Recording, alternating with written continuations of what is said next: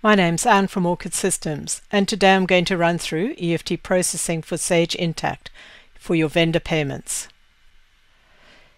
EFT Processing for vendor payments allows you to create an EFT file in the format required for your bank. It is integrated with the Sage Intacct payment processing routines, and hundreds of bank formats are already supported, and others can be created on request. So we currently support domestic payment formats, cross-border payment formats, Positive Pay, in North America the NACHA and CPA 005 standards, in Europe and Asia the SEPA and ISO 2022 formats, the BPay format, etc. We also support user-definable formats. The EFT banking details for both the vendor and the supplier are all stored in the Sage Intacct database. And our EFT file format supports user-definable screen labels and fields to reflect the bank's terminology. First, we're going to install and configure EFT Processing. Initially, you download and install the EFT XML file from the Orchid's website. Then once you've installed it, you can use the EFT menu to enter your license code, to configure the EFT formats that you want to use, to configure your formats for the banks that you are creating EFT files for. And then you would configure your EFT details for all your suppliers in Accounts Payable on the Orchid EFT tab. To download the Orchid EFT application, you need to first go to our website, orchid.systems, and log in as a partner. The product downloads are in the partner area. Then select Sage Intacct and then download the module. And once you download the module, you can then unzip the XML file from the file that you've just downloaded. And this XML file is the file that you would import from Platform Services, Install Applications, and then you would import that particular XML file. Select the file and click Install. And before we go ahead to do the configuration, we should check the other prerequisites after importing the XML file. So in the help, in the topic Importing the XML file, you download and save the XML file, import it, and then you need to make sure you have an Ajax web service user.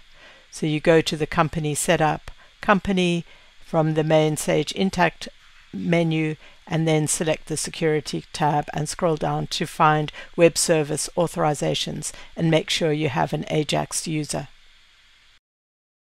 After installing the Orchid EFT application, the following role will be created for you.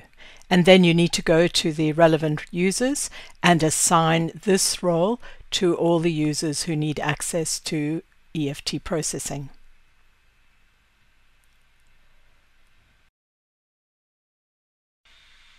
And you do this by selecting the user, editing the user, and on the Roles tab you would assign the role to that particular user.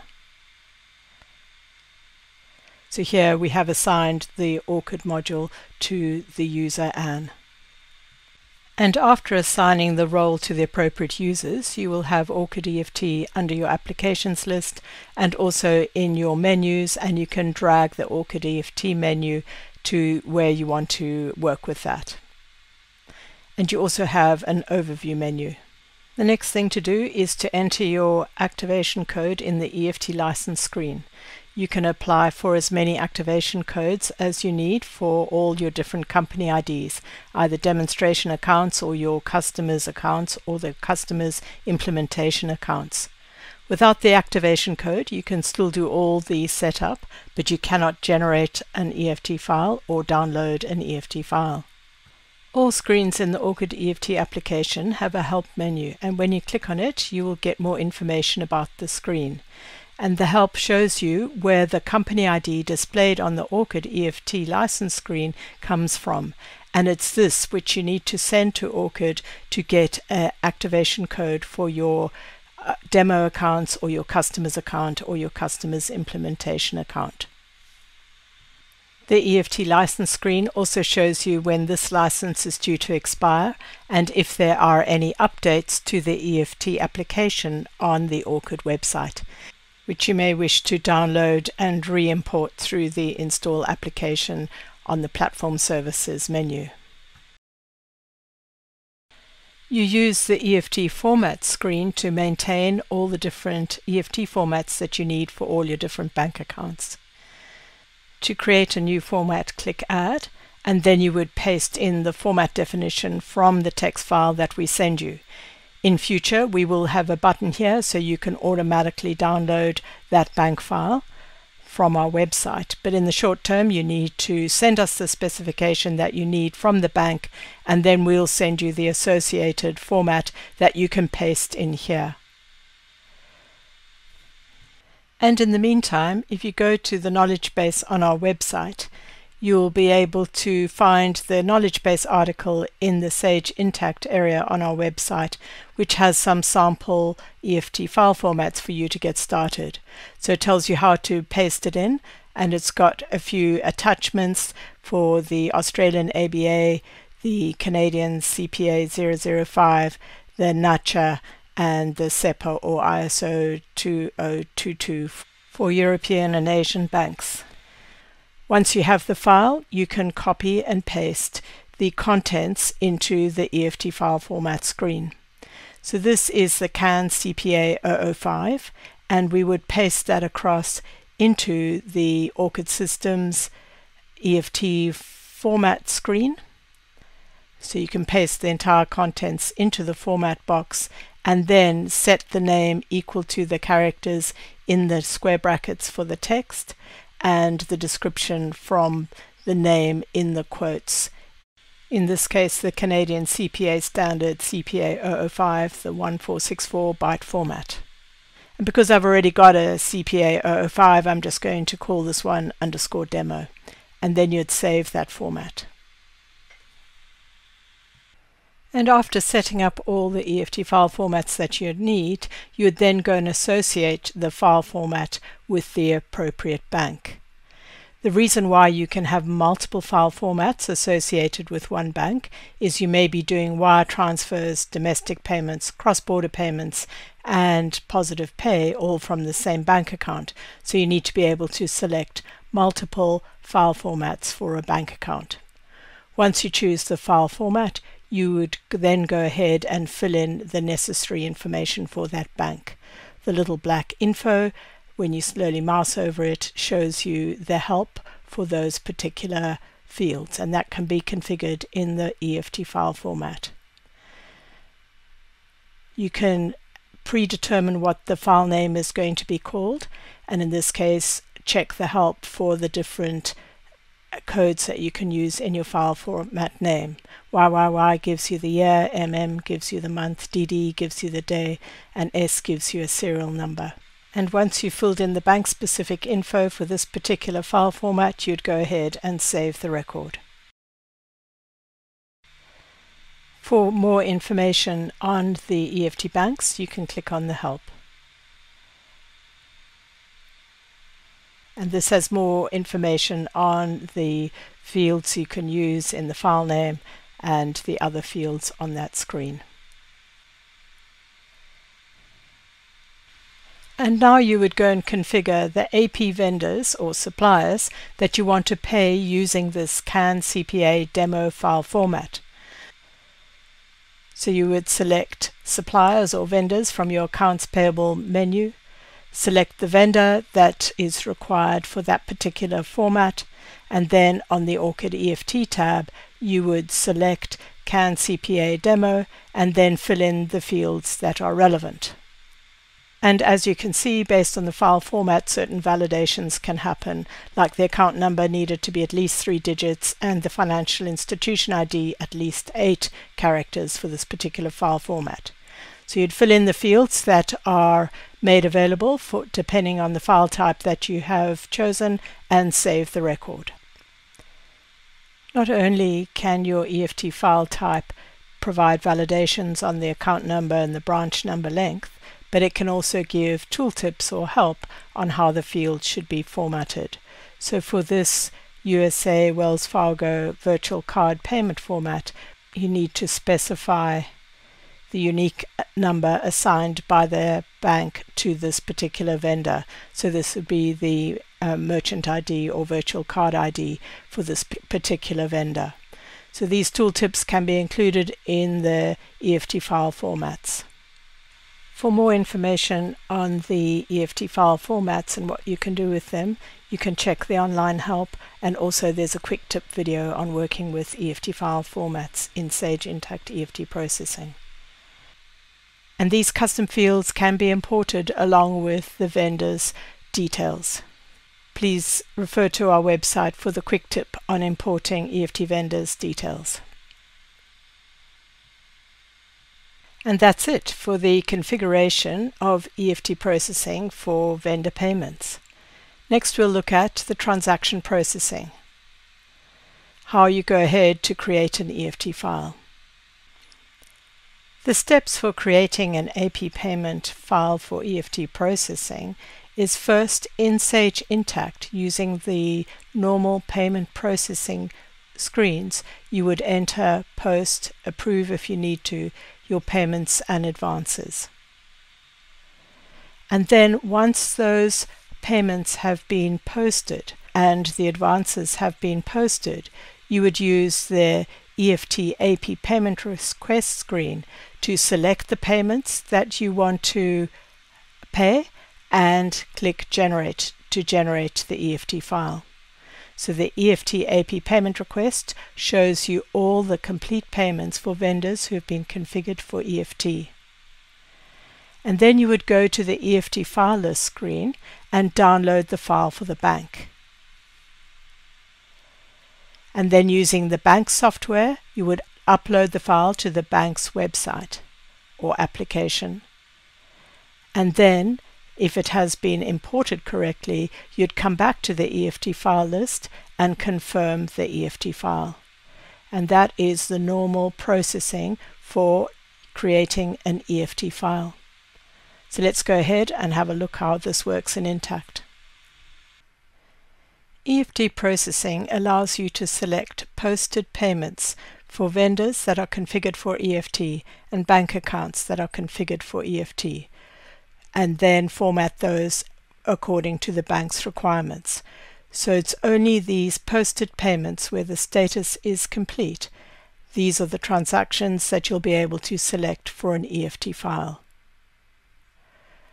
So when I go to Orchid EFT and then go to our EFT AP payment request screen, this is showing me in the date range that is currently entered here. It defaults to the last calendar month, but if you do need to, you can backdate this if you are not up to date with your EFT files.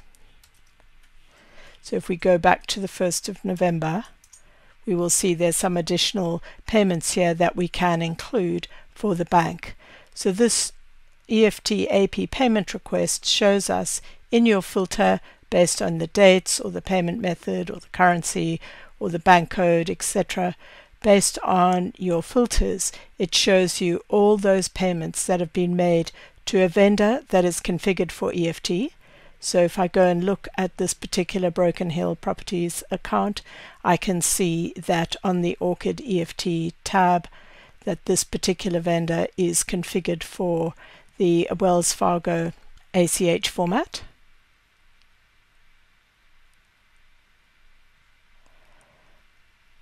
And for a posted payment. So if I drill into this particular payment, we can see it's a posted payment in Sage Intacct. And for a bank that has been configured, in this case for the Wells Fargo ACH file. And this is the Wells Fargo virtual payment file. So for all your vendors who've been configured for EFT, using a bank account that is also configured for EFT using the same file format, you will be able to select these payments and then include them in an EFT file. We could select all, or we could just select a handful. And in this case, when I click Generate, I'm going to end up with 3 EFT files because I've got 3 different file formats here. So you'll get a file per bank account and file format that you have selected.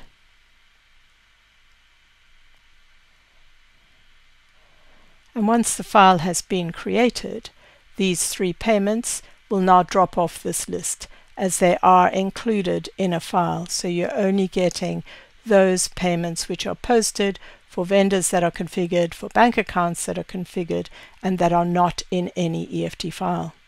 But if I was to select those already included in an EFT file, I would now see those 3 payments being included today, as well as the past payments that I have, together with the EFT file number that they're included in. And now we would go to the EFT file list screen.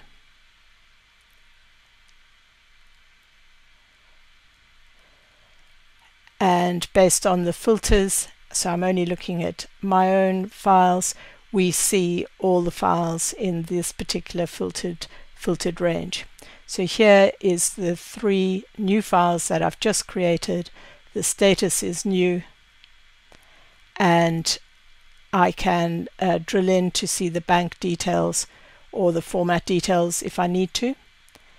And I can view the contents of the file. So here I would be able to see the bank details that are being included in this file. So this is from the EFT bank record, and then this is from the EFT vendor record and payment record. So we can see the details that will be included in this file. And if we're happy with that, then we can just click download. And when I click download, it's going to download that file onto my local drive and call it the name that I, based on the file naming convention I had on the EFT bank. And if I open this up, I will see that it's formatted based on the way Wells Fargo needs this particular transaction or transactions formatted. So I'd go ahead and upload that into my bank software, and if it was successful, I would come back here and click confirm. Before I click confirm, you'll see the status is currently exported. So when I click confirm, the status will become confirmed. So once it's confirmed, I can still view it, and with security clearance I can download again, but there's nothing more I can do with that particular EFT file. And that shows you the normal processing when you post your payments, select the payments for an EFT file, generate the file, download it, import into the bank, and then confirm all was okay. Next, we're going to run through what happens if the bank says there's something wrong with the file. For example, you may have had a payment date in the past, and most banks would reject that. So what do we do now to go and change that file, and how is that all kept track of, and how is it audited? In the scenario when you upload the file to the bank, and the bank says there was an error, for example, the payment date was in the past, or maybe when you're downloading the file, some of the EFT file specification validations are not correct, and you might get an error message while the file is being created too. So in either of these cases, what you can do is go ahead in the EFT file list screen and hold the file. Hold means you can now go and change some of the details, maybe the EFT bank details record, maybe the EFT vendor details record, or maybe the effective date if you're using that for your payment file. And then once you've held the file, you would go to amend the EFT bank details, the vendor details, or the payment details for the effective payment date, and then you could go ahead and refresh the file, which gives it a new file with all the new details in, and the status is new, and you can come back and download import into the bank, and if successful, confirm, or if there are more errors, go through that loop again. So let's see how that works in EFT processing.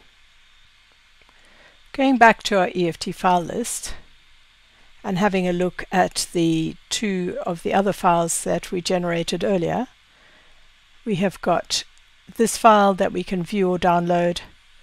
The status is still new, and this file we could view or download. The status is still new. So assuming I go ahead and download this particular file, and when I open the file I notice something's wrong with this file, or perhaps when I upload to the bank I get an error message that the payment date is in the past. So what I can do is come and hold this file. So its status is exported, so once a file has been exported you can come and hold the file. So if I hold this file, you'll notice the status now becomes on hold. And at this stage I can refresh the file.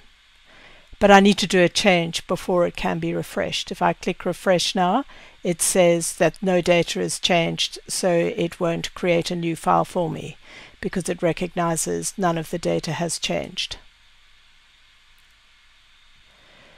But if I do a refresh, for example, I change the effective date of this particular file and I know my file format is using effective date, or I go back to my vendor or bank and I change some details. And now when I click refresh, it will make a copy of this existing file with the status of replaced and create me a new file with the status of new with the newly refreshed data. And I can now go and download this and upload to the bank. And it'll now have the effective date of the 16th. And assuming it's accepted, I would then come and confirm. But if I view the contents of the file and I see here's my ARP file for Wells Fargo, and I see I've got my bank details and I've only got one payment, but I recognize that I actually wanted to do 2 payments to the Broken Hill in this particular file, what you can do is delete. And what delete means is this file is still kept. We know that it's by the status it becomes deleted. We can still view what the payment details were, but that particular payment is back on my EFT AP payment request, so I can select it with other payments. Payment for Broken Hill, the ARP format is back on this list. I could select that one and go ahead and generate a new file with those 2 transactions in. Generated me one file. Those 2 payment records will drop off this list. And on my EFT file list, I now have a new file with 2 payments in. And when I go ahead and view it, as you'd expect, I've got both payment details sitting here.